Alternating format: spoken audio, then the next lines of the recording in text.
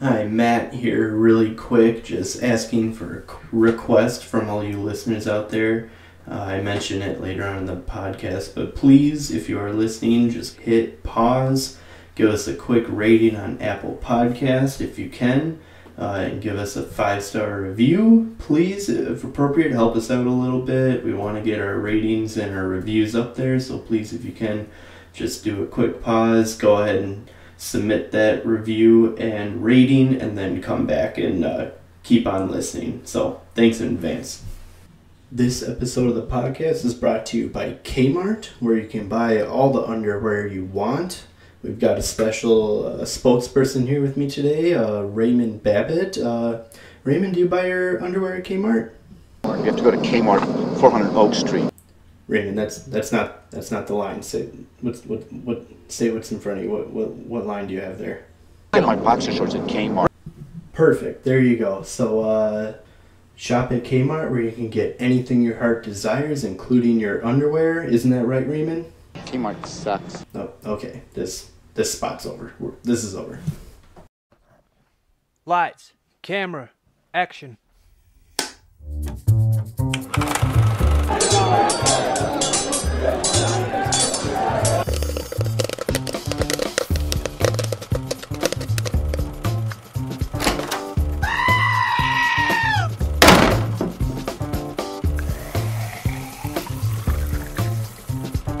And the winner is...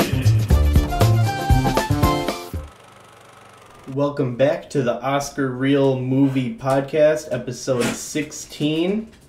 Gesundheit, Toby. Just sneezing right at the beginning of the recording. He's so bad at the beginning. Why just at the beginning? He waits for us to settle down and then he settles down, or what? I don't know. God.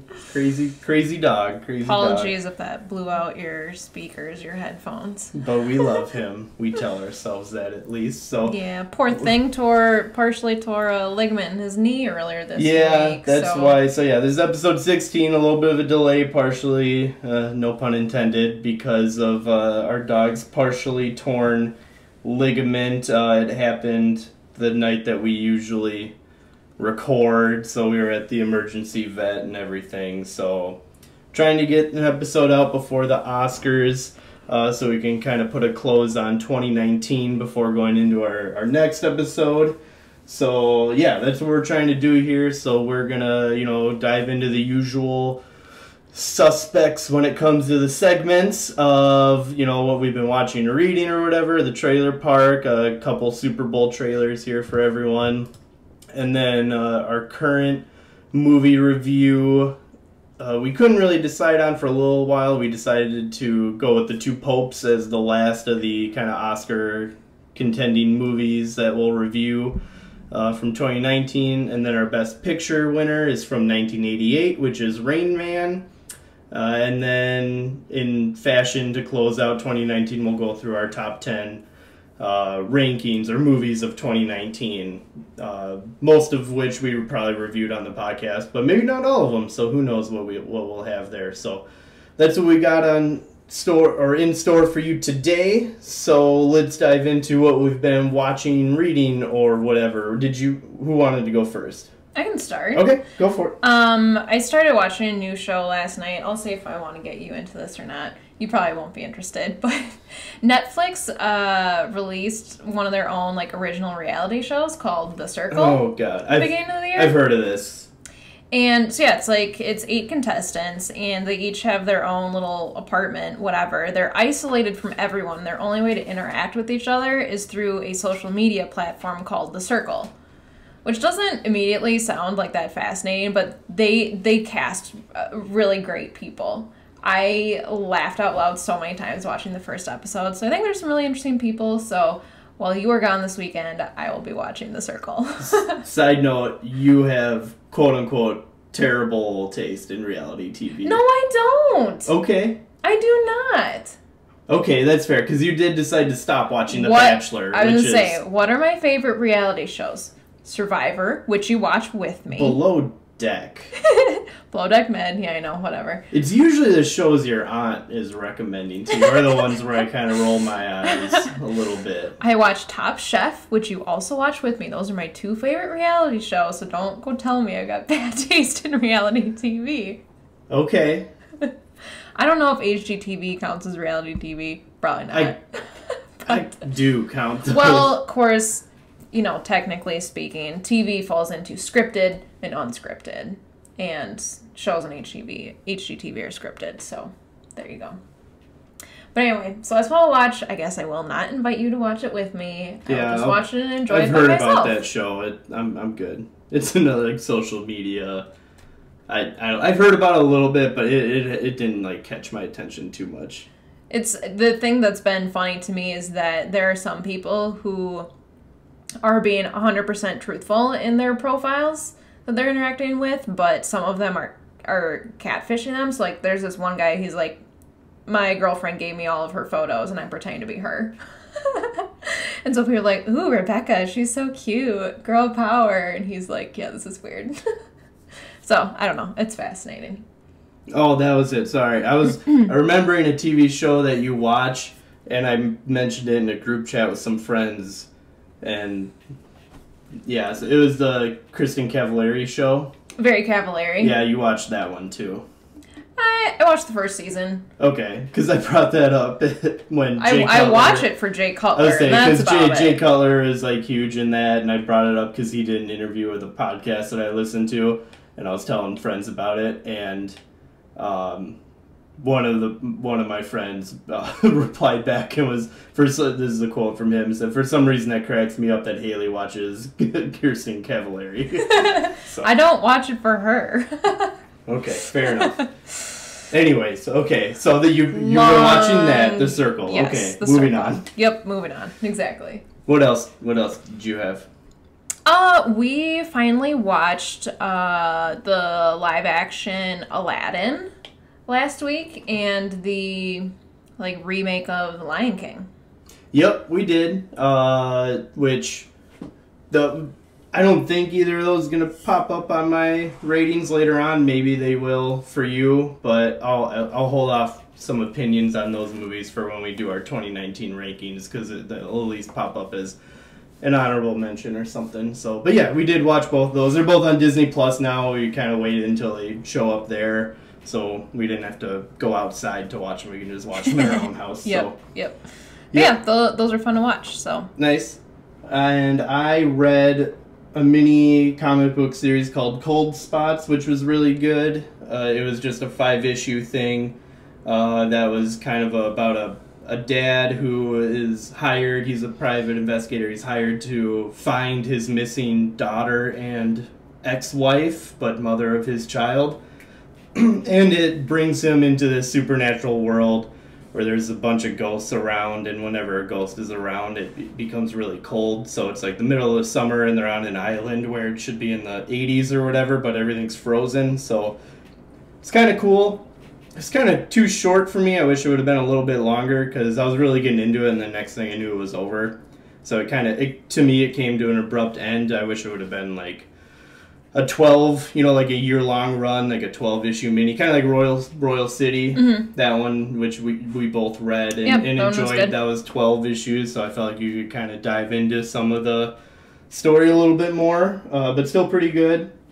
I watched, also on Disney Plus, I watched Willow, which I hadn't seen in forever, directed by Ron Howard and written by George Lucas. It's a fantasy world about a little guy who is like a sorcerer of some kind, or he wants to be, and it's this whole adventurous story where he's trying to save a baby to save the world. But really enjoyed it. Really schlocky, over-the-top action and craziness that happens, but the kind that you like. It isn't like in a bad way. It's in all the best ways possible. Really schlocky. We watched Almost Famous recently. Yeah. Which I'll hold off too much opinion on it, because I think that might be a movie that we'll review in the near future. Possibly, maybe not. But I enjoyed it a lot. I liked that movie. I hadn't seen it in a while.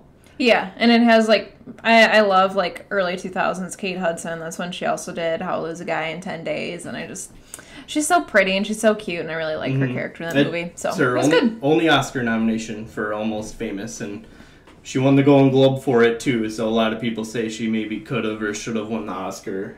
But yeah, really good.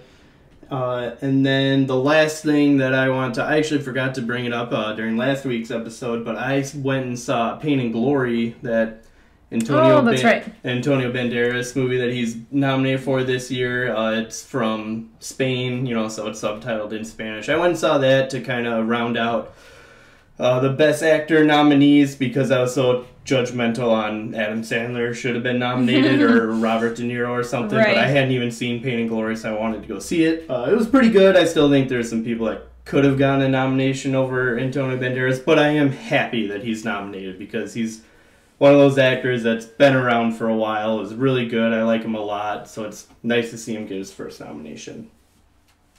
But yeah, that's what I've got for what I've been watching, reading, and whatever. So yeah, and the only other thing was we watched the Super Bowl last weekend, which was fun. Of course. I was rooting for Kansas City, so I thought it was a really fun game. It was really entertaining and kind of made it close at the end. So yeah, the score, it was a lot closer than the score says, right? Yeah. I think the final was 31-20. Yeah. So you kind of look at that, go an 11-point difference. But yeah, there was a garbage time touchdown. Yeah, I'd say there's like 3 touchdowns scored in a 6-minute span. I mean, in the fourth quarter, I think the Chiefs were down 10. Mm-hmm. So so I thought it was a really fun, really entertaining game. So good for the Chiefs. I was happy for them.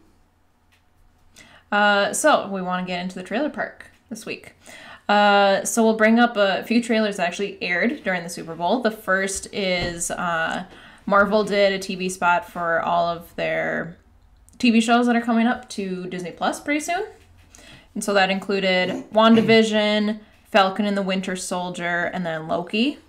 I think that was all of them. Yep. So yeah, we got a couple clips of each one. Really, only one for Loki that I can think of. The last scene where he looks like he's in a prison outfit or something like that. Mm-hmm.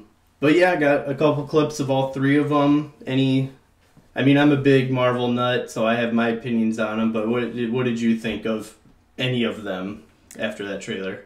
To be honest, I don't need any more Marvel in my life. Like, after Endgame, I was like, okay, yep, that was good. After Spider-Man. Yeah, okay. Spider-Man came out after that. It's like, I really feel like it's going to be overdone.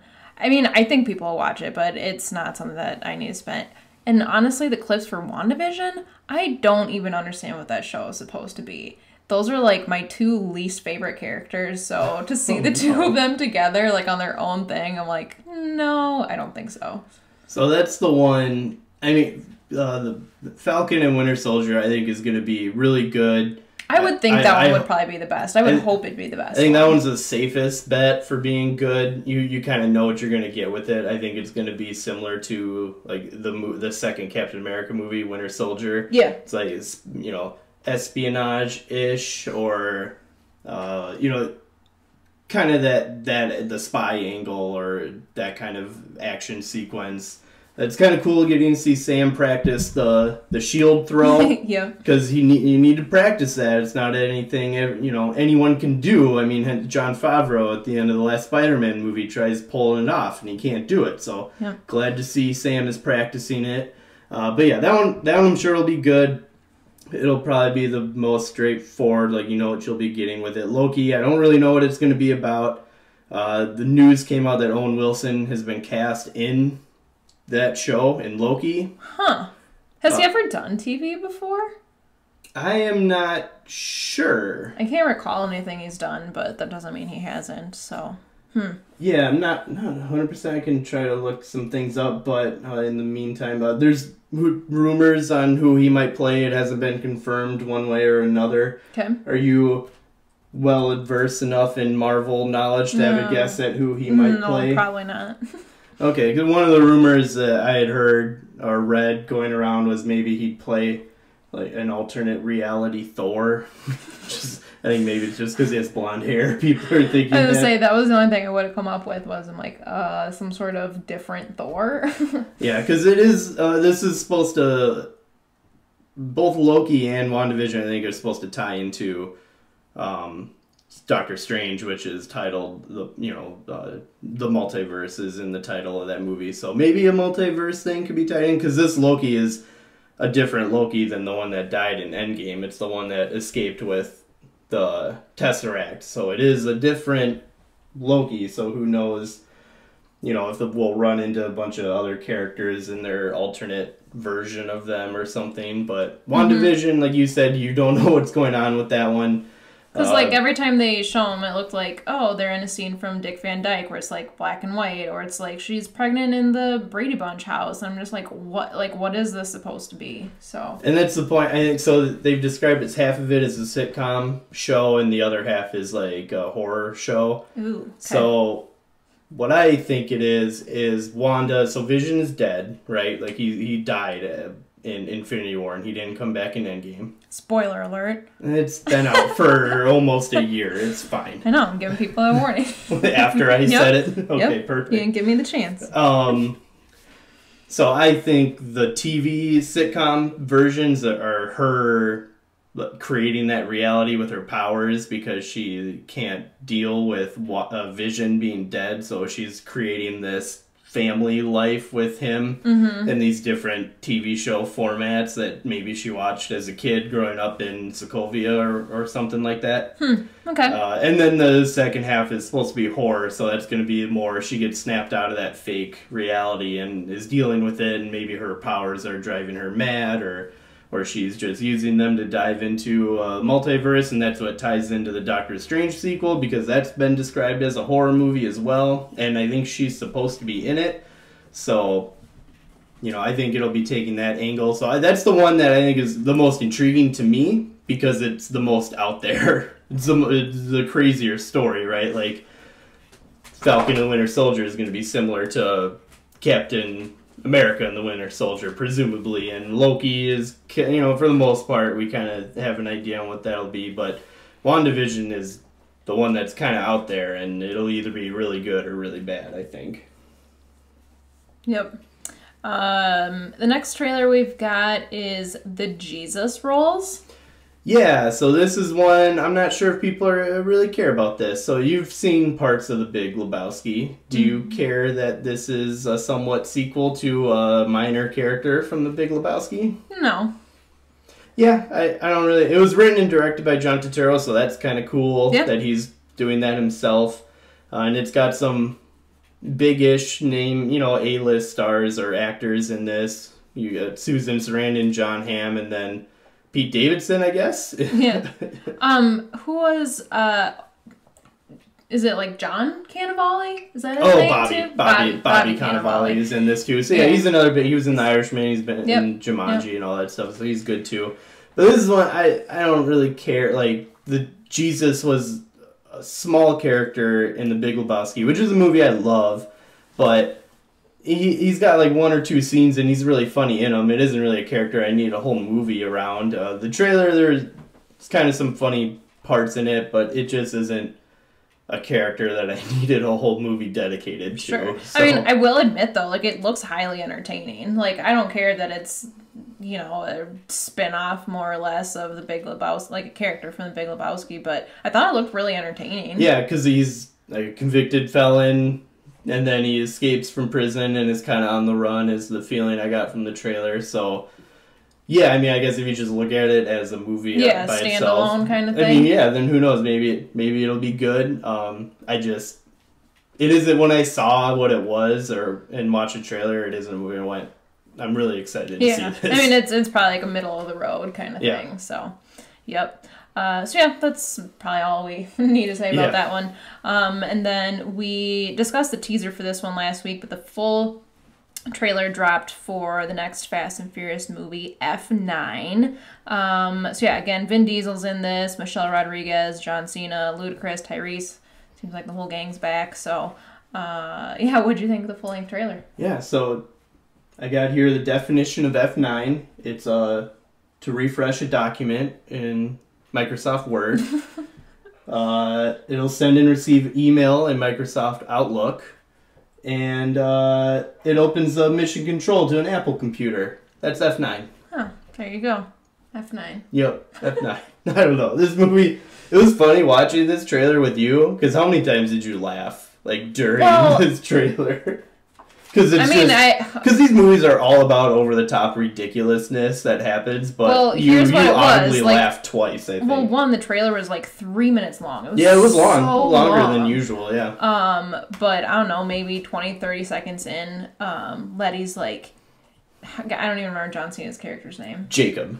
Yeah, but he's kind of chasing them, or yeah. Yeah, she's like, Jacob is Dom's brother. And I literally laughed nonstop for like the next 20 seconds because of how freaking ridiculous that is. It's so dumb. This man is all about family. Family. Family. Like, but there's a brother that I don't have. Do you think he's actually his biological brother, or Probably is it not. Another metaphorical brother? I don't know. But Do you care? No, I don't. I don't care at all. I don't. I sounded really Midwestern with that. No, I don't. No, I don't. Yeah, it was. It was just. It looks stupid. It looks stupid. It was just ridiculous.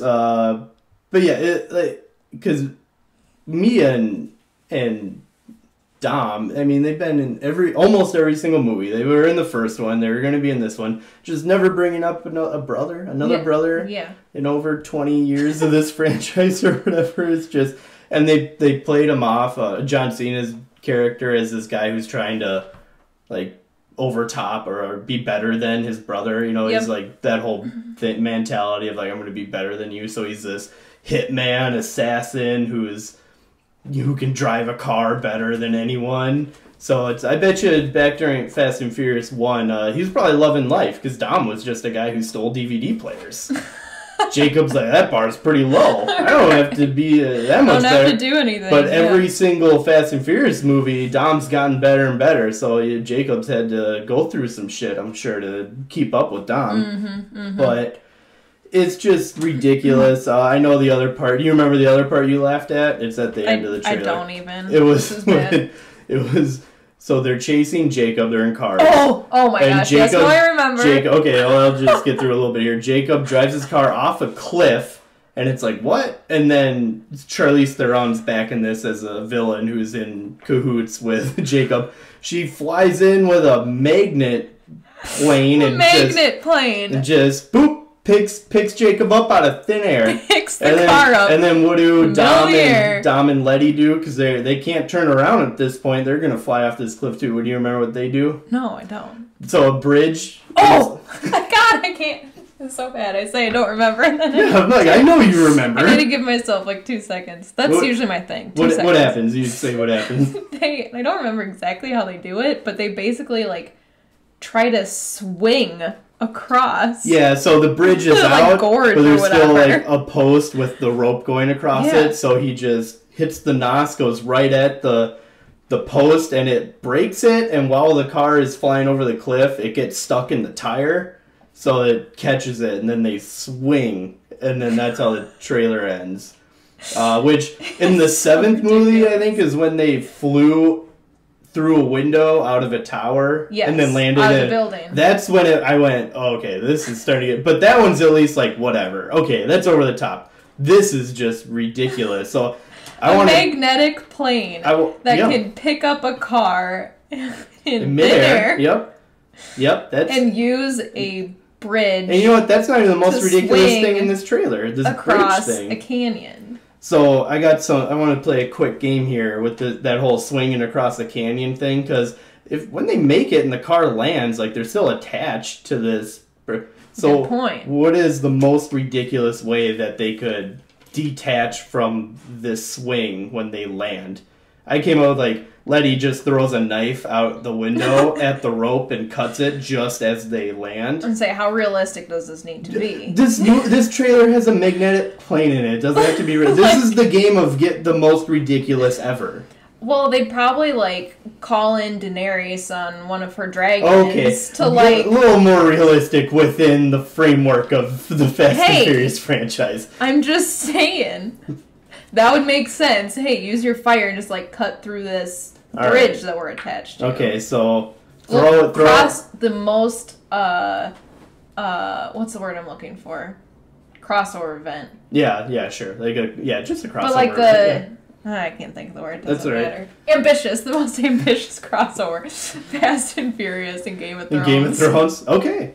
And that's so then for F10, F11, F12, it'll introduce more and more Game of Thrones characters, and then by the end of it, they're going to be stopping the White Walkers. Probably. Okay, all right, I'll buy into that. Don becomes king or something. Yep. Yeah. Well, last thing on this, because John Cena's basically taking over the Rock-ish spot. Not necessarily. I'm not saying the Rock was playing his brother, but let's get a really muscular like former wrestler or whatever. He's taking the Rock's spot. There are rumors that the Rock and Jason Statham, so Shobbs and Haw, will show up in this movie. Hobbs and Shaw, you mean? Oh, what'd I say? Shobbs and Haw. Slob on that Haw.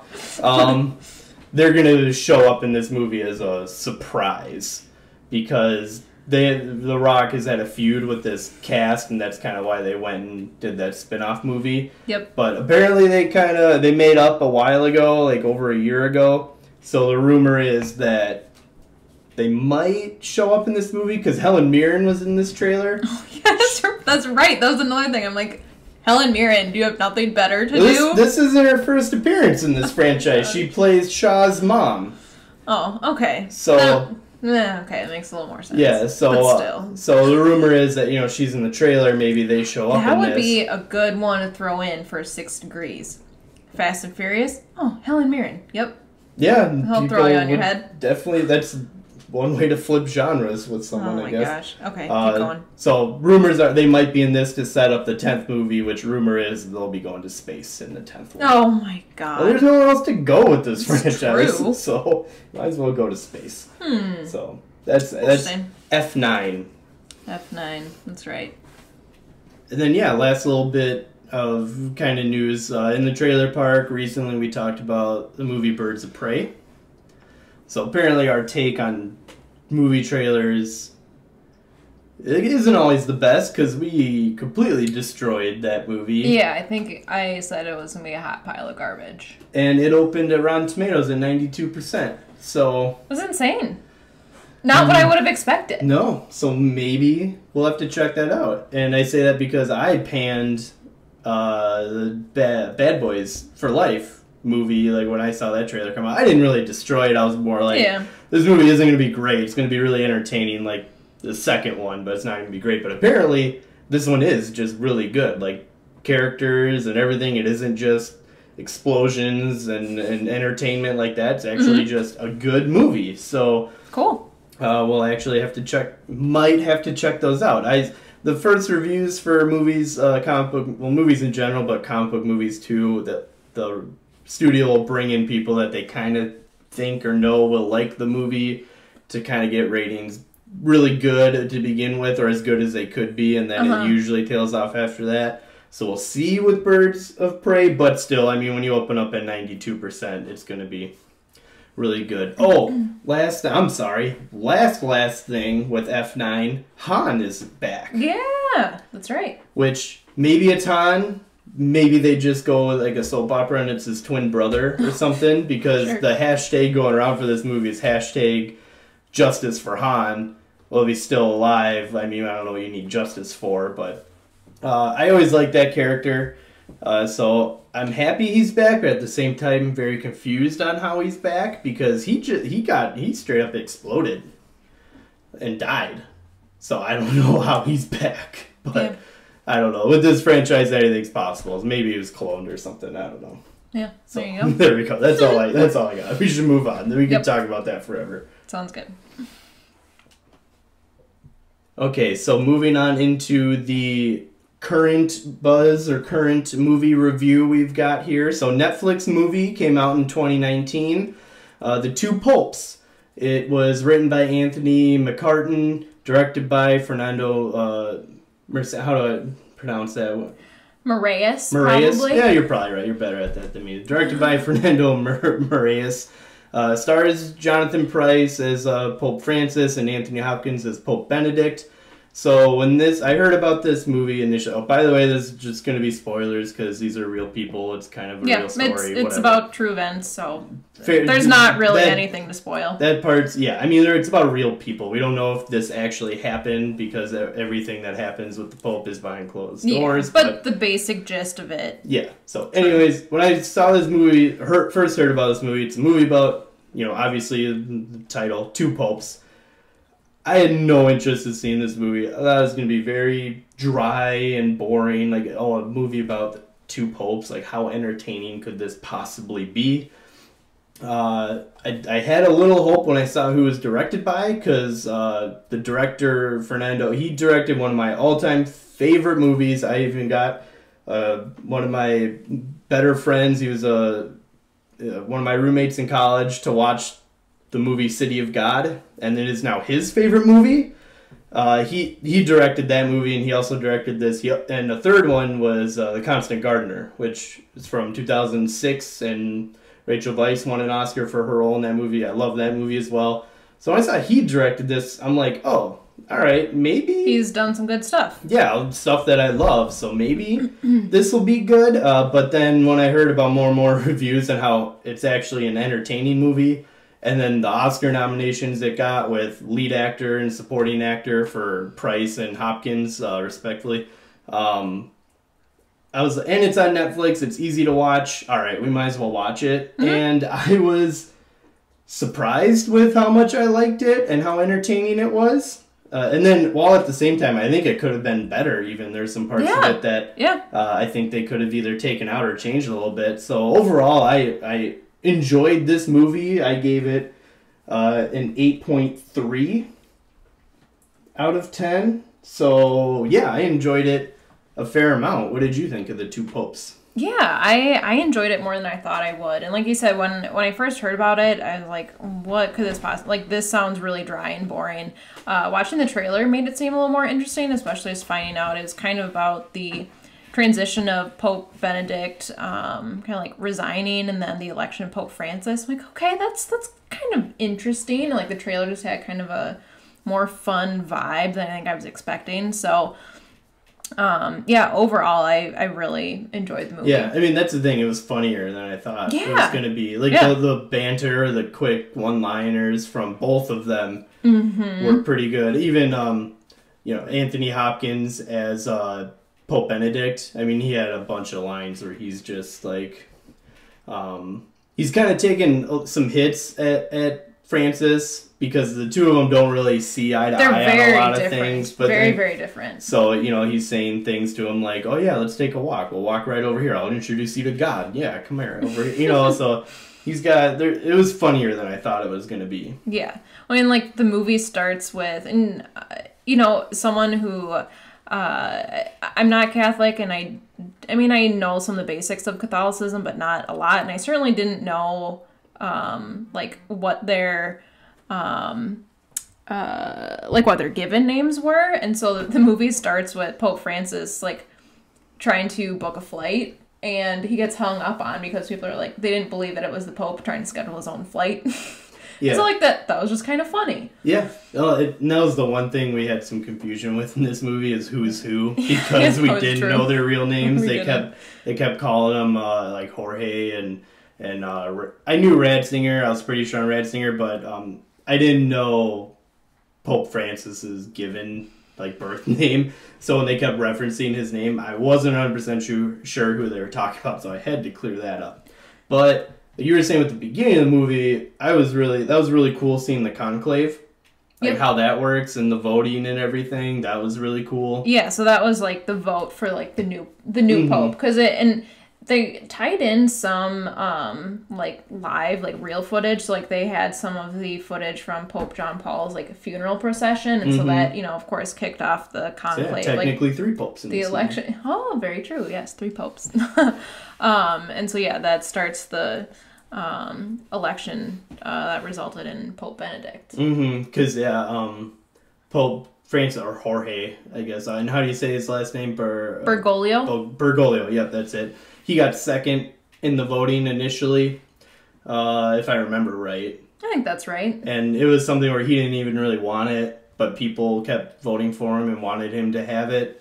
And that's kind of the theme through the movie, is usually the right choice is the one who doesn't necessarily want the responsibility. Yeah. Because Ratzinger wanted it. He wanted to be Pope, and ultimately it didn't really work out for him. Mm-hmm.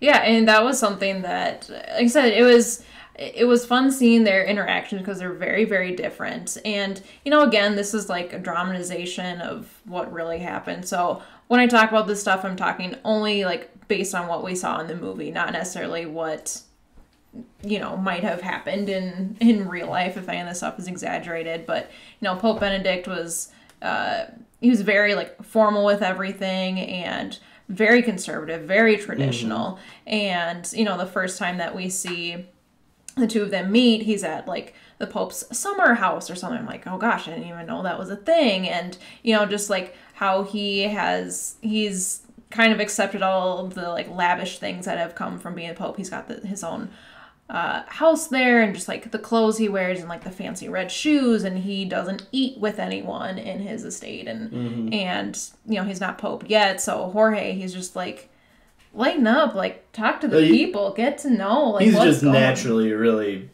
quote unquote friendly and likes talking with people. Like he was talking to the gardener about oregano that was growing in the yard and everything, and it is stuff that Pope Benedict didn't even really know about. So the movie portrays him as just being able to connect with people a lot easier, which was, really nice. I mean, the portrayals were great. Anthony Hopkins was great as Pope Benedict. Hence, They both looked a lot like them, which was really, I think, helps. That was the rumor that's why Jonathan Pryce got the job as Pope Francis, because Fernando, when he was Googling Pope Francis, to get real photos of him, Jonathan Pryce's picture kept showing up in Google search, and he was like, yeah, he does look exactly like him. I'm going to cast him in this movie. Yeah.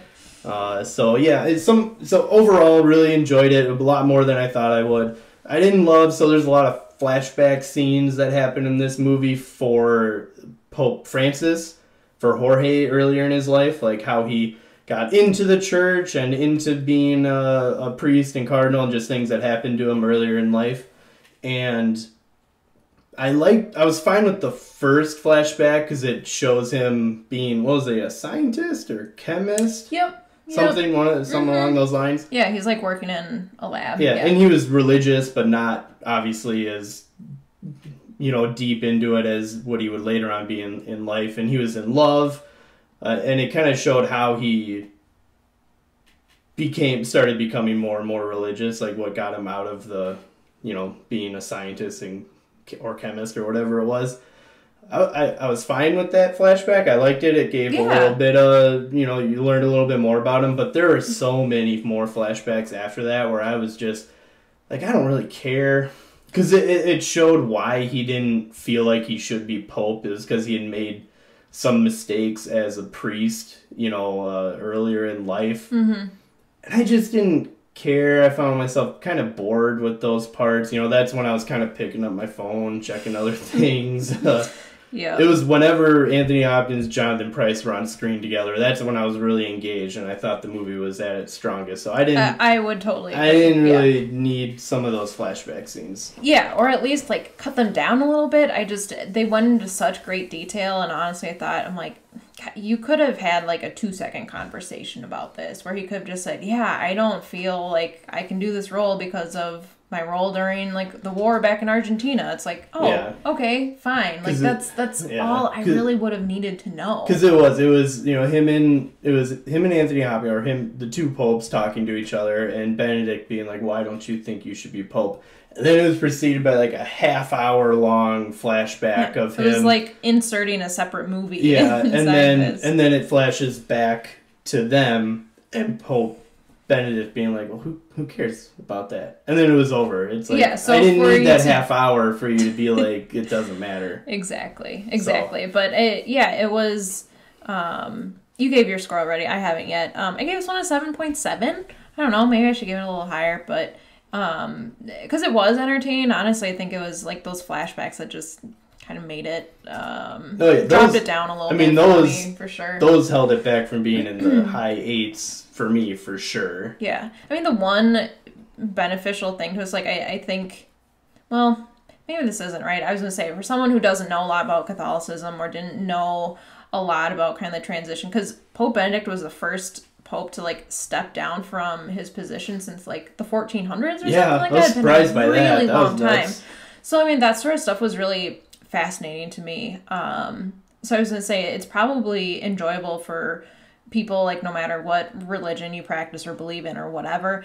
But I would say I've also heard people who know these real life people much better, is that I've heard that Jonathan Pryce's portrayal of Pope Francis is very, very forgiving, whereas Pope Benedict's is like very, very conservative, like unflattering, like even more unflattering than he is. Really? Anthony Hopkins, like that? Mm-hmm. Okay, because I was going to say one of the things is I thought he was criticized more for being kind of a Nazi pope, right? Like he was in Hitler youth camp as a kid. Yeah. And I felt like they brought it up kind of once and then didn't touch on it. And I'm like, ooh, I feel like you could have dove into that and made him look not, like, I thought they possibly made him look better than he was. I could be very wrong, because while I am Catholic, I'm not like a very well-practicing one. Yeah. So I don't keep up with some of this stuff.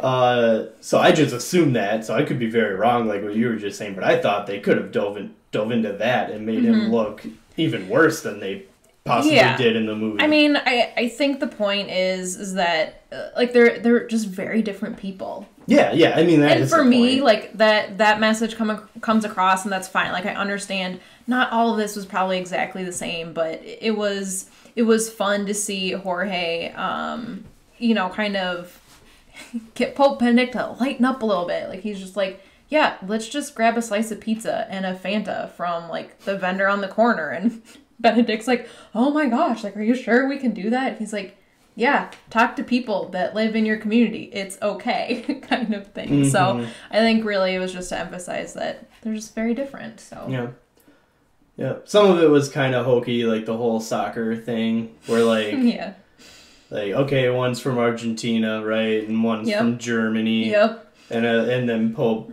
Francis, or the future Pope Francis, is like, oh yeah, both their soccer teams are really good. I bet you, we could possibly meet in the World Cup next. I'm like, okay, they do, like, they meet in the World Cup final. Like, I doubt that was actually said. That's just trying to make it. And then they have the scene at the end where they're watching the game together. I'm like, I don't know if that actually happened or not, but it's still kind of fun to see that. So so 7.7 for you. 8.3 for me. Any closing thoughts or anything else on the two popes? It was good. I think it's on Netflix. It's easy to see, so go watch it. One thing, there was one like quirky moment at the beginning that I wish they had a little bit more of, because I loved it so much. It was like during the first conclave, and Jorge, future Pope Francis, he's in the bathroom, he's kind of humming a tune, and Ratzinger, future Pope Benedict, he's like, oh, what is that song you're humming? He's like, oh, it's Dancing Queen by ABBA. Like, do you not know that song? So it was just kind of a funny moment, but then they show like all of the cardinals like filtering into the Sistine Chapel for the conclave, and they're playing Dancing Queen in the background. Like, wow, that's like so quirky and ridiculous. And I wish they had some more just like total goofiness in it. Yeah, I mean, it was lighthearted the rest of the way. It kind of sets up the feeling of like how this is gonna be a more entertaining movie and not as dry as you think it'll be. Yeah, so I don't know. I thought that was kind of funny, so that was the last thing that I wanted to bring up. Okay. So with that, let's roll into this week's Best Picture winner, which is from 1998, and the movie is Rain Man. So quick little synopsis. It's a story about this kind of successful car dealer, car hustler, Charlie Babbitt, who's played by Tom Cruise, and he finds out that his estranged father has passed away and willed his fortune, his estate, basically, to a brother that he didn't even know he had, Raymond, who's played by Dustin Hoffman. And so it's kind of the story of them getting to know each other, growing as people. The story is by Barry Morrow, and the screenplay was by Ronald Bass. Barry Levinson directed this one. Like I mentioned, Tom Cruise is Charlie Babbitt. Dustin Hoffman plays his brother Raymond. Raymond's on the autism spectrum, and he's been living kind of like in this care facility back in their hometown, which is Cincinnati, I think. Does that sound right? Yeah. So yeah, that's kind of the basics behind the movie. This movie had 8 Oscar nominations with 4 wins. Obviously, it won Best Picture. Dustin Hoffman won for Best Actor. Barry Levinson won for directing, and then Barry Morrow and Ronald Bass won, for writing. It was also nominated for cinematography, set decoration, film editing, and then Hans Zimmer had the nomination for Best Original Score. Yep. So I don't know. Did you just want me to dive into Sure, what yeah, happens? yeah. I didn't know where we were going. Yeah. Okay. So yeah, it opens with Tom Cruise, Charlie Babbitt. Yeah, he runs. It's kind of not a super legit car dealership. Not even dealership, but he sells kind of a high-end hustler, cars, like something, Lamborghinis. yeah. So he is apparently behind on orders. You know what I mean? Like it's like a 3-person office. It's him, his girlfriend, and this random other employee, and they're getting phone calls from people who are complaining that they haven't gotten their cars yet, and basically he's coming up with excuses and lying to them to keep the sale so he doesn't lose the money.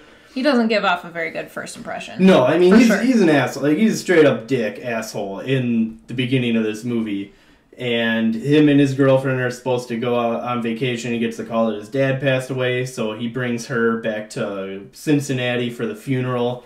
And he wants to stay for the will reading because he's assuming or hoping that he would get like the estate from his dad.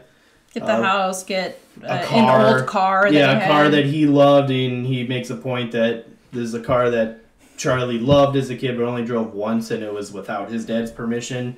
And that was him and his dad didn't have a good relationship. His dad even like called the cops on him for the missing car when Charlie took that car out without his permission. Left him in jail for a couple nights. Yeah. So he didn't have a good relationship with his dad. So he's there for the will reading and gets the car. Like his dad leaves him the car that he always wanted, but then leaves the estate to an unknown person. Mm-hmm. Like they just straight up say, "This is going to someone that we're not allowed to tell you who it is."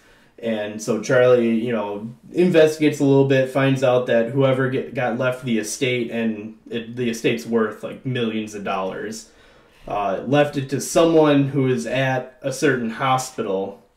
So he goes to that hospital. It turns out it's kind of a, I don't know what it, it's kind of a, it's for the... Well, it's a care facility. Yeah, there so you go. People on different levels of care. I mean, I don't know. Some places kind of describe it as like a mental hospital, but I mean, you just think of like Raymond, like I said, he's on the autism spectrum, so he needs help with certain care facility is good. Yeah. That's good. So he goes to the care facility and doesn't exactly know who he's looking for, and when he's in the office, like in the building trying to figure out what's going on, in comes Dustin Hoffman as Raymond. He goes outside, just sits down in the car and starts saying things to the girlfriend who's still in the car, like, I used to drive this car. I drove this car. It had a different paint job or different colored seats, but I definitely drove this car. And Tom Cruise or Charlie comes back out and he goes, "Who is this guy? Get him out of here." And he hears them say the same things, like, "Oh, this had leather seats at one point." And Charlie's like, "Well, this car did at one point." And he starts asking, like, "Who is this guy?" And that's when he finds out Raymond is his brother. And that's who got the estate. And he doesn't even, obviously, because he's on the autism spectrum or scale and everything, he doesn't realize he just inherited millions of dollars. So Charlie decides to kind of kidnap him, and he's trying to get Raymond to sign over the estate, or at least part of it, because he feels that it's money that he deserved. So he kind of takes him, they go on a walk outside, and then he just basically kidnaps them. And the point is he's trying to get back to, where was he? He was in LA or... Yeah, California. California. he's trying to get back to his business and close on those car sales so his company doesn't go under. So he's bringing Raymond with him. And basically the reason he's kidnapping him, like I said, is to get the money, but to quote-unquote negotiate with the doctor, Raymond's doctor or caregiver at the facility, because of Raymond's condition, that doctor is actually like the person who could sign over the estate to Charlie. So he's kind of taking him as a negotiation, like, I'll give you my brother back if you give me the money. But when they're trying to get on the plane to get back to LA, Raymond freaks out and he doesn't want to get on an airline that has had a plane crash before. So then Charlie's like, well, every airline has had an accident at one point, and that's when Raymond's like, Raymond's nope, like, Qantas. Nope, Qantas has never had a crash. Qantas, which I think I saw trivia, Qantas has actually had a plane crash before, but for the movie like, they just... What I would say, wasn't it something like they've had like a failed landing, but like no one died or something like that? Maybe that's it. They've had a failed landing, but anyway. But that's a good trivia point, because I've been to trivia twice, and that's been like the answer to a question. Qantas. Like, what's the airline that's, you know, like they talk about in Rain Man that's never had a crash? So Qantas, so they can't fly because Qantas only flies out of Australia. So it turns into a road trip movie. They're driving from Columbus to LA. Charlie's girlfriend gets really pissed at him at one point, so she just straight up leaves.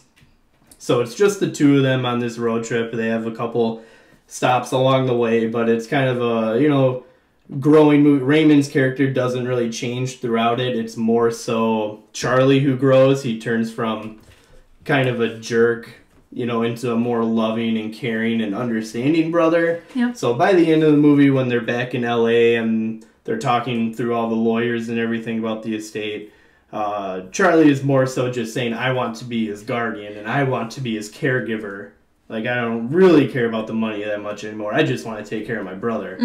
And the doctors say I don't think that's the best idea, and Charlie at this point is kind of touching. He's like, I think I made an impression on Raymond, because throughout the movie it's not implied, it's actually said that Raymond can't really connect with people.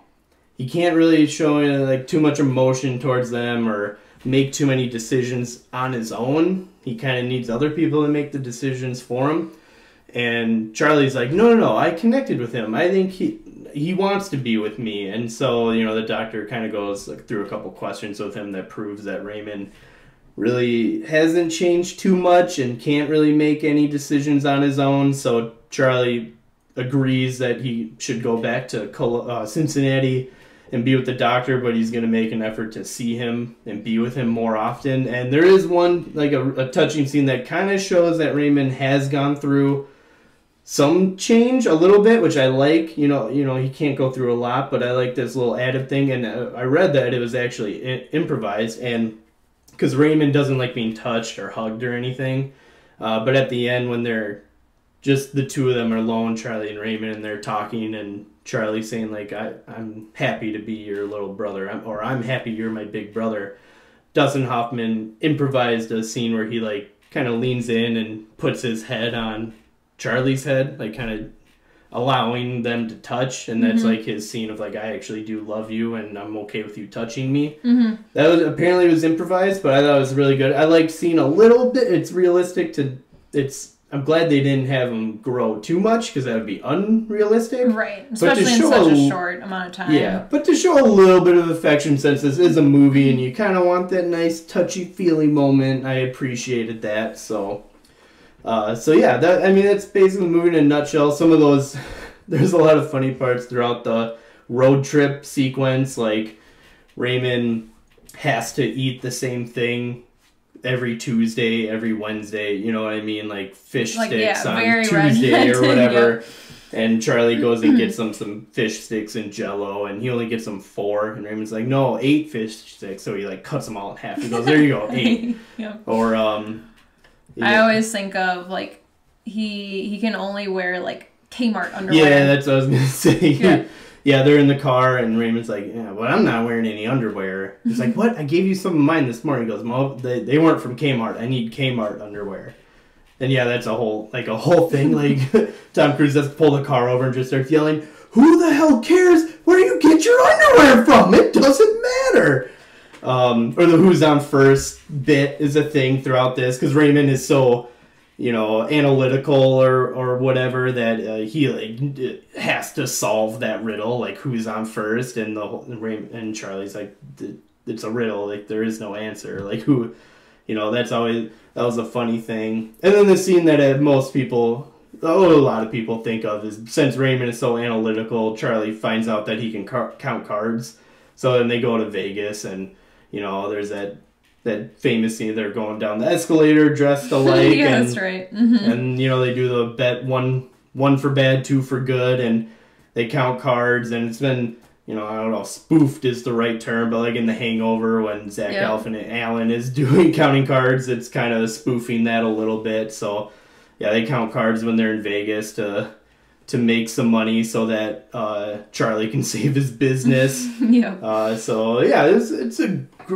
like this movie. This is a movie that growing up I knew it would be great. Like, it's such a recognizable title and role, with Dustin Hoffman winning the Oscar for it. This is one of Tom Cruise's better performances for me, and it's really early in his career, but he's really good in it. When I was a kid, or however old I was when I was going into this movie to watch it, I knew it was going to be a classic, and I still really, really like it.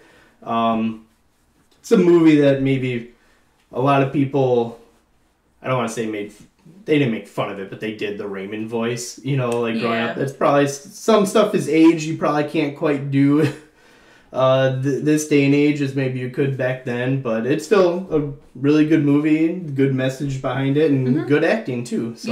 Yeah, exactly.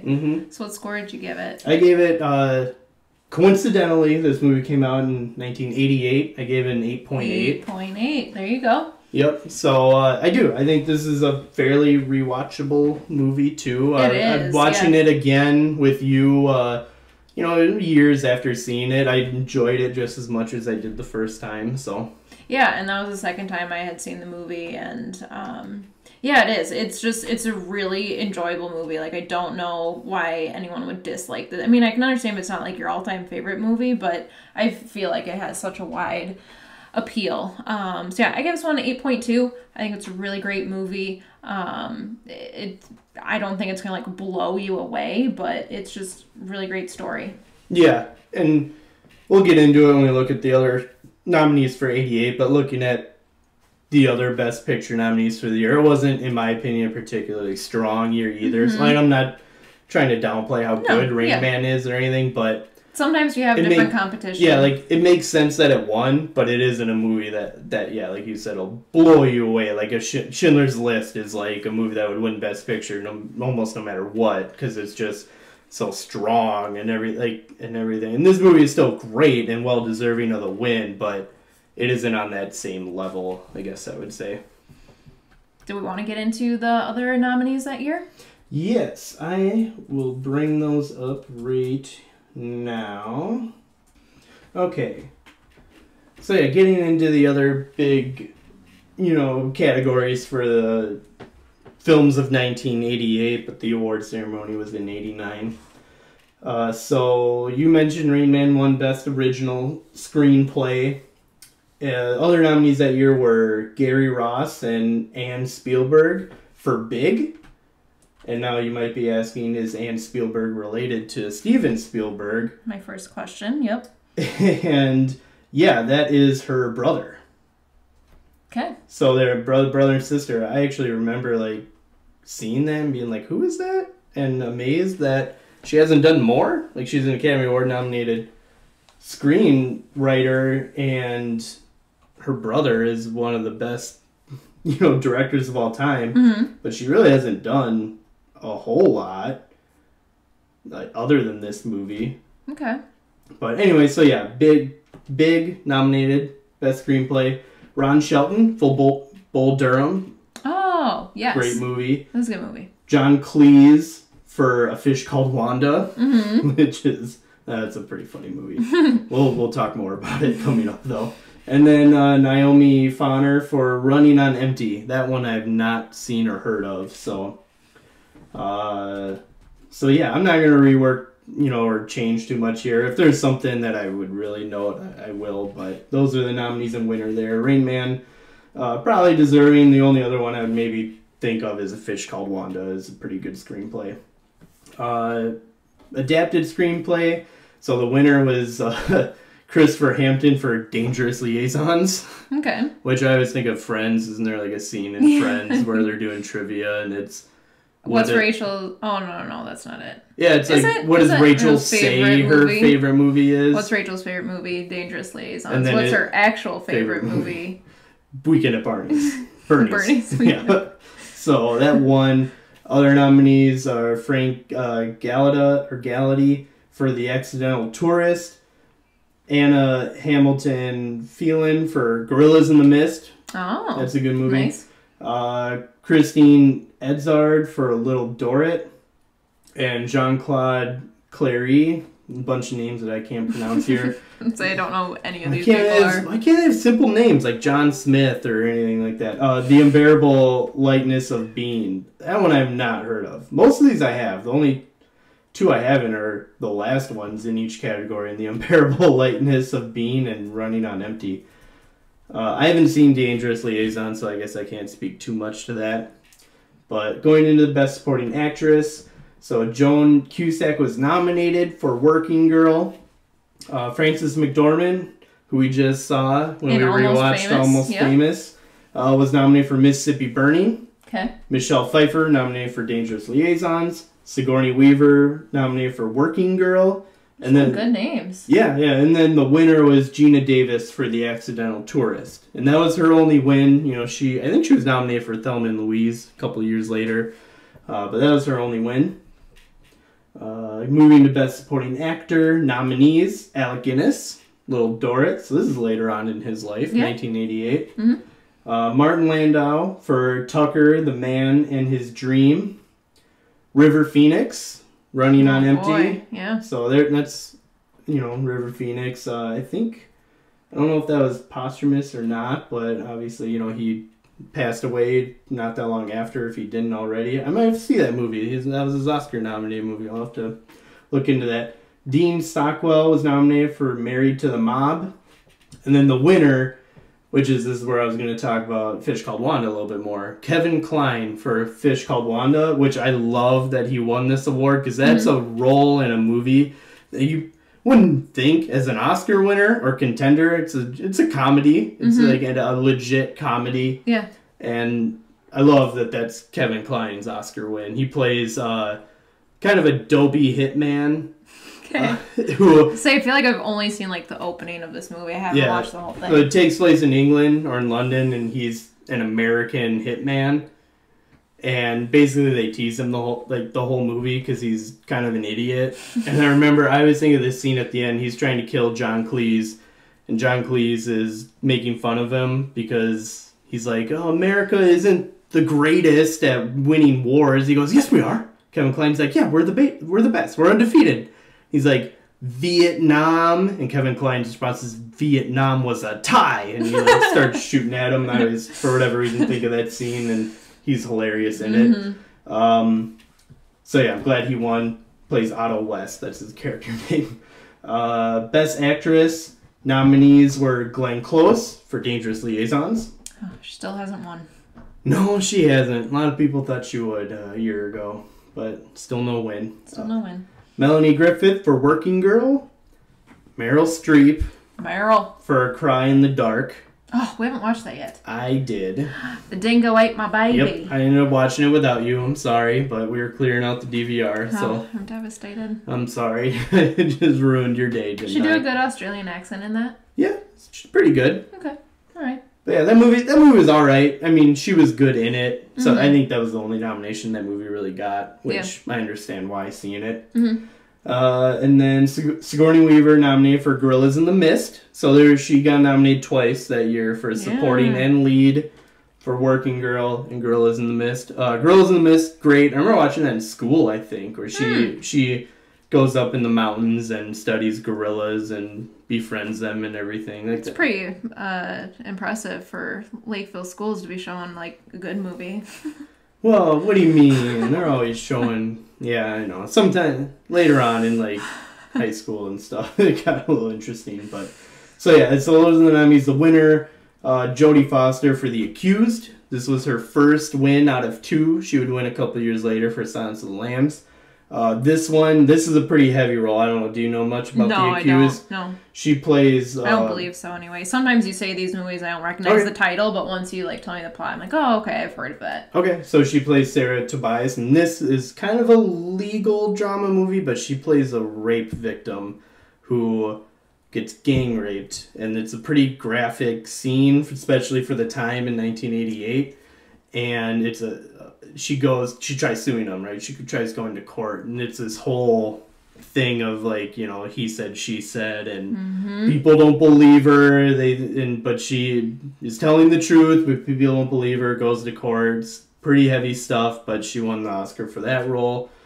Best Actor, I mean, we already said the winner, Dustin Hoffman for Rain Man, but the other nominees were Gene Hackman for Mississippi Burning, which I don't know if you've seen that one. That movie is kind of heavy as well. It's about, you know, KKK and I think an FBI investigation and some murders in the South in Mississippi, obviously. Yeah. Tom Hanks was nominated for Big. That's his first nomination. Oh, really? Yep. All right. Which is kind of similar to Fish Called Wanda, only in the sense of it's kind of a comedy, and you don't normally think of like Oscar, which I hate that my brain is wired to work that. Like, it shouldn't matter that it's a comedy or drama, yeah. But that's just unfortunately how it works out, which I hate, but he's good in that movie, got the Oscar nomination. Edward James Olmos nominated for Stand and Deliver. Oh, so good. Another movie, saw in high school, yeah. School all the time. I understand why, about a teacher, you know, trying to motivate students, in an inner city school, I think, where test scores are never that good, so yeah, he gets them into shape. Lou Diamond Phillips is in that. And then Max von Sydow. Yeah, I think. Yeah. Max von Sydow nominated for Pele the Conqueror. I know Max and like who he is. I don't know that movie at all. But, never heard of it. But yeah, so that's Best Actor, Best Director. Winner was Barry Levinson, as we mentioned, for Rain Man. Nominees: Charles Crichton for Fish Called Wanda. So that's awesome. That got a Best Director nomination. Martin Scorsese nominated for Last Temptation of Christ. That movie I haven't seen. I think that's the only nomination that movie got, and it was. From what I've read, it's more of like a reward because that was a passion project for Marty for so long, and it was a miracle he even got it made. So the Academy was kind of like, here's an Oscar nomination for getting that passion project years made. Alan Parker for Mississippi Burning, Mike Nichols for Working Girl. So those are the nominees and winner there. And then the last one, Best Picture. We talked about Rain Man today, so that was the winner. Other nominees were The Accidental Tourist, Dangerous Liaisons, Mississippi Burning, and Working Girl. So, strong category, you know, in some of these categories, really strong, a lot of well-named or known actors and actresses. I will say, out of the Best Picture nominees, I've only seen like two of them. Mississippi Burning, Rain Man, those are the only ones I've seen. So yeah. That closes out the 61st Academy Awards for the 1988 films. Beautiful. Well done. Love that. Thank you. I know. I'm the applause. Hold back. I know. One thing that I thought of as you were talking about Kevin Kline for A Fish Called Wanda. So Kevin Kline voices like the landlord in Bob's Burgers, and his name is Mr. Fish Odor. So it just made me think of that. Fish Called Wanda. Yeah. Fish Called Wanda, Mr. Fish Odor. That show is so strange. It's so strange, but it's so funny. So it made me think of that. Beautiful. That wraps up 1988. Let's get into 2019. Our movie rankings for 2019. Yep, closing out 2019 movie year. Yeah, so I went ahead and ranked all of the movies that I've seen in 2019. All the new movies, like new releases that came out in 2019. I saw 27 new movies this year. Nice. I also did that. Let me see. I've got 32. All right. So I saw a couple without you. Apologies, I guess. I probably didn't even miss them. That's probably why you went and saw them yourself and be like, I don't need to see that. Too funny. So yeah, we're gonna go from. Did you want to do like 10 through 6 right away, or how did you want to do this? It doesn't matter to me. We can do that. Okay. I think that's what we've done before. You can go first. You're 10 through 6. Oops, I'm making some changes right now. You're making changes on the spot? I'm looking at it. I'm like, I don't know how to feel about this. So, maybe I'll just like call some of these honorable mentions because it's like we'll bring up more. I feel like my top 5 are like super strong, hands down. Like I know these are my top 5, and then from there it's like the next like 10 I could really put in anywhere. Is kind of how I feel. Okay. So let me make sure I'm counting this right here. A, B, C, D. I was like, I have mine in letters because I have it in an outline format, so I gotta make sure I know which letter lines up. All right, you ready? Yes. 10 through 6. 10 through 6. Number 10. Always Be My Maybe. That was good. That's not in my top 10, but that was a funny movie. Netflix movie. Ali Wong, Randall Park. They were like best friends, neighbors when they grew up. And they kind of meet later in life and kind of fall in love again. Yep. It's cute. Good romantic comedy. Number 9, Captain Marvel. Yeah, okay. Not in my top 10, but I mean, enjoyable, good Yep. MCU movie. Mm-hmm. Number 8, Little Women. For not having seen any of the others, I didn't really have anything to compare it to, but I really liked this. All right. Really, really good. Number 7, I have Uncut Gems, which we've talked about on the podcast. And number 6, Ford versus Ferrari. Okay. Yeah. For me, Ford versus Ferrari, I think it was, Uncut Gems is really good. Like, I put them on, like, pretty similar level. Honestly, I have Uncut Gems with a higher rating, but Ford vs. Ferrari is just a little more entertaining. Yeah, no, totally fair. The more, like, lighthearted aspect to it, I think, put that one above it. So there's my 10 through 6. So my number 10 is Spider-Man Far From Home. Okay. I love Spider-Man, so that skews it a little bit. He's my favorite superhero. I've been reading comics for almost my whole life, so I just love Mysterio, how they handled Mysterio in that movie. That for such a weird character and powers, they incorporated him really well within the MCU. So and Jake Gyllenhaal, he's really good in that role too. So that's my number 10. Number 9 might be a little bit surprised. I'm not sure. It's Klaus. I figured you'd have that in your top 10. You really loved it. I just really like that movie. Yeah. Anyone, if you're listening and you haven't seen Klaus, it's a Netflix movie. It's nominated for Best Animated Film this year at the Oscars. It won the BAFTA for Best Animated Film. Yeah. So that's kind of an open category. Who knows what'll win. But if you haven't seen it, you should watch it. It's good with kids. Sure, there's some spooky elements to it, but it's good movie for kids. I know. It's not any worse than Mufasa dying. That's true. So. That's true. I know we're kind of past the Christmas season, but I really like what they did with the lore of Santa Claus and how they incorporated a postman in it and everything. So yeah, Klaus, I gave that an 8.9. That's number 9 for me. I gave Spider-Man an 8.8, by the way. Okay. Number 8, Uncut Gems. Okay. Number 7, Little Women. So we had those flipped, 7 and 8. Yep, 7. and then I think our number 6 is the same too. I got Ford versus Ferrari. Yes. Yep. Okay. So some similarities there. I like that. I had Spider-Man at number 12 on my list. Honestly, that's, like I said, the kind of like the mid-teens. They're all kind of in the same spot for me. So, my number 5 is The Farewell. Okay, yeah, I know you love that movie. That's my number 11, so that just missed out for me, but I know you really like that movie. I did. It was so touching. The acting was so good. It was a nice original story, something I hadn't seen before. Mm-hmm. She was so good. She was robbed. She should have gotten an Oscar nomination for it. I know. She really should have.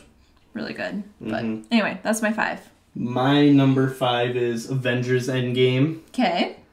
That movie, I feel like that movie came out like 2 years ago. I know, it does feel like a long time ago already. We've seen so many movies late in the year with like doing the podcast and everything. Yeah. I forget that this movie came out in what, April?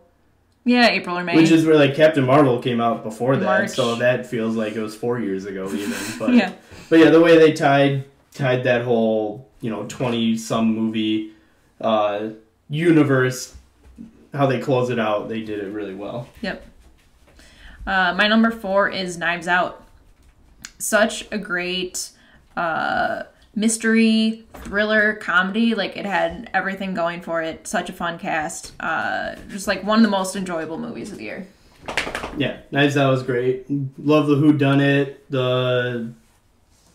the way that they kind of, I don't want to say, like, they flipped the whodunit on its head, but there's a lot of twists and turns in that that you didn't really see coming. So, yeah, that's great. Plus, Rian Johnson's social media presence, like, since the movie came out, has been really funny. So, I like him a little more. So. Yeah. My number 4 was The Irishman.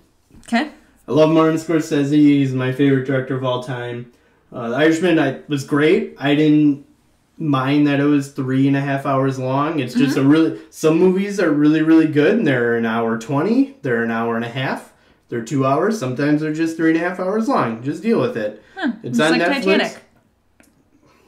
Yeah, that's a movie that's 3 hours long. Yeah, you're right. So deal with it.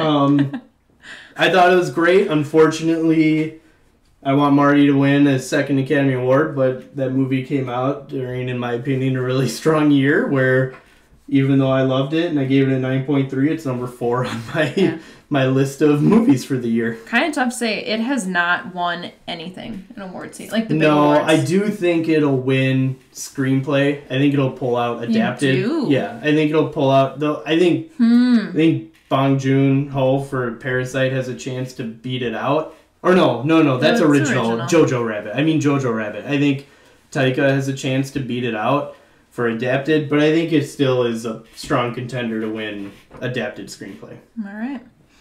My number 3 is Parasite. Such a good movie. So good. Seeing it for the second time like really made me appreciate how incredible it was. So, great movie. It's probably not one I could sit down and watch every day. So that's why I got it at 3. I think twice is You gotta be good picky. for a while. Gotta be picky. Yeah. So that's why I got it at 3. Yep, fair enough. I've got Knives Out at number 3. So we've already touched on that a little bit, but kind of an ensemble cast, a lot of great actors in it, great performances. I like seeing Chris Evans in a non-MCU role because I know he's just a good actor. It's nice seeing him doing other things, and yeah, the movie's is really great. My number 2, you've already said this, is Avengers Endgame. That movie blew me away. I loved every single second of it. I think it just came together so well, and if you like don't get excited at the end when all the portals start opening up and all the people start running in, it was just so good. So good. Like I literally Last 40 minutes. I literally just like got shivers right now just thinking about it. Last 40 minutes of that movie is just nuts. Oh, so good. Only disappointment, Fat Thor. Did not like Fat Thor.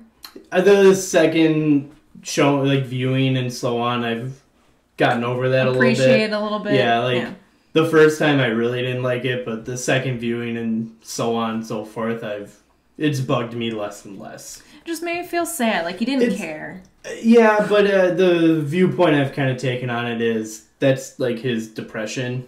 Yeah. You know, like that's him dealing with not being able to save everyone. So, yeah, I've kind of gotten over it, especially since by the end he's kind of back, right? Like he's still fat, but like he gets back into action and helps save the day. So I've gotten over it a little bit. But he's the most attractive Avenger. So to have him with a nasty beard and stuff. Don't judge someone based on their looks. That's not nice. That's kind of the point in the superhero movies, though. They're supposed to be good looking, right? Yeah, true. But anyway, Avengers Endgame was so good. I loved it. Nice. So that's my number 2. Nice. I'm doing a hot switch, by the way, on this really quick. I'm making Irishman number 3 and Knives Out number 4. Okay. I'm just previous ones. I'm looking at it and I gave them the same score, 9.3s, but I'm like, no, I like the Irishman a little bit more. So that's my actual number 3, Knives Out number 4. My number 2, what? Judging me on my change? Nope. I was looking like, oh, where did I put Irishman in my like full list? I have it 3rd from the bottom. Oh, 4th from the bottom. Jeez. Yeah, there's it's not my kind of movie. A good movie? I Was don't that like. too harsh? Yeah, it was Okay, me. I was joking, but it came off a little too much. Sorry. Anyways, my number 2, 1917. Fabulous movie. Yeah, surprisingly emotional. I mean, we did a whole review on it in our last episode, so go back and listen to that. But if you haven't already, but that movie, I mean, it's a one shot, so it doesn't have the grand scale of other movies where you can cut away and show larger scale things. But it's just surprisingly emotional. You get attached to these characters, and yeah, it's just phenomenal. Perfect segue into my number 1, my favorite movie of 2019, was 1917. It was the only like new movie that I gave something higher than a 9. I gave this one 9.8. It blew me away. I had such high expectations and it still impressed me. I loved almost every second of the movie. So that was my favorite movie of the year. Be your favorite movie for a while, 9.8. Yeah, exactly. What's gonna top it? And it's probably the leading contender to win Best Picture, Best Director. It's winning most of the, other guild or association awards for it. There's still a little bit of hope or steam behind my number 1, which is Parasite. I gave it upped it to a 9.7 after the second viewing. I gave 1917 9.5. I just think what Bong Joon-ho did with this movie, where we're living in an age where people are like, no one can make original movies anymore, or creative original movies, and while 1917 is original, I mean, it's about World War I. I mean, the story isn't anything crazy. That movie is great in how it was shot and the way it looks for the most part. Parasite, I mean, is so original in the story and the twist and turns that it takes, and the metaphors or the symbolism behind it. It's so creative. It's so amazing. I love that movie. You kind of got to take a deep breath after seeing it to an extent, but I love that movie so much. I hope the way it works out, because I do like 1917 and Parasite. They're my 1 and 2 on the year. I hope there's some kind of split with Best Picture and Director for those two. I'm kind of leaning towards like maybe Sam Mendes gets Best Director and then Parasite wins Best Picture. I'd kind of be happy with that as long as Bong Joon-ho, as long as Bong Joon wins screenplay, because I want him to actually win an Oscar. Like, it'll win Best Foreign Film, and he'll accept that award, but it doesn't necessarily count towards his like Oscar win count. So I want him to win an Oscar, so I hope he gets it for screenplay, but then they split Best Director and Picture. So yeah, what honorable mentions did you have, if any, that you wanted to bring up? So some other honorable mentions. I know you already mentioned Spider-Man: Far From Home. That was really good. Klaus was good as well. Jojo Rabbit was that. I mean, it's been such a strong year. It's true. That could have made it in the top 10, but it was just tough. That's my number 14, and it's an 8.6. I mean, almost all these are in a 9 for me. Klaus is an 8.9, and then Spider-Man 8.8. So, yeah, a lot of strong movie. Once Upon a Time in Hollywood wasn't in my top 10. That was a pretty strong movie. At least it's getting a lot of award notice. My lowest rated movie was 21 Bridges. At that was 6.7. Second to the bottom for me. Just out of the top 10 at number 11, I had Booksmart. I wish that movie had gotten a little more... Yeah, did that? Just, like, interest. I feel like it kind of came and went. Did that get nominated for screenplay? It should have if it didn't. I don't believe so. Yeah, you should look it up, though. I felt like that was a snub that happened, though. But, yeah. Right in the middle for me, I don't think we've mentioned this movie at all, but we watched El Camino, the Breaking Bad movie. Oh, yeah, we haven't really brought that up. It was one of those, like, it was everything I needed it to be in terms of a Breaking Bad, like, Jesse story arc. Yeah, it's a really long episode of the show. Yeah. Like, it wasn't necessarily a movie. It was just... And yeah, it was perfect in the sense that it felt exactly like the TV show, and it gave you a little bit more information. It was really good. So just want to give a little shout out for that. Yeah, that's kind of, it's like an 8.4-ish for me. But yeah, Booksmart did not get an Oscar nomination, by the way. It should have. That one, I wish that would have gotten some love. But yeah, I've got Shazam, which I saw this year, that was surprisingly good. We both kind of have Joker a little bit lower on our list, and I think maybe other people I have it last on my list. It's not quite last for me. It's a 7.7 for me. So it isn't even like a bad movie for me. It's just not as great as other people have it. Pokemon Detective Pikachu is a 7.2 on my list. That's one I saw without you.